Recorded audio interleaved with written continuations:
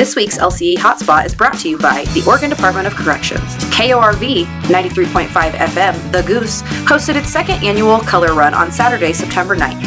Around 40 runners gathered at KORV for the 3.1-mile course that took them through town and down by the Little League baseball fields before turning around and heading towards Lake District Hospital and down North 2nd Street, all while getting sprayed with a variety of colors.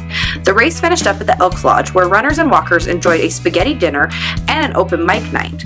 Partial proceeds from the event went towards Trash Cancer, a program that helps cancer patients with travel and lodging expenses. Coming up in the September 13th edition of The Examiner are stories about Country Showdown winner Chad Bramlett and his quest to qualify for nationals, Lakeview's first football game, a Lakeview exchange student returning for a 40th reunion, OHA's plans to repair a guzzler at Big Juniper, and results from the Lake County Fair and Roundup. The Oregon Department of Corrections is hosting a recruitment event at Warner Creek Correctional Facility located at 20654 Rabbit Hill Road in Lakeview on Tuesday, September 19th.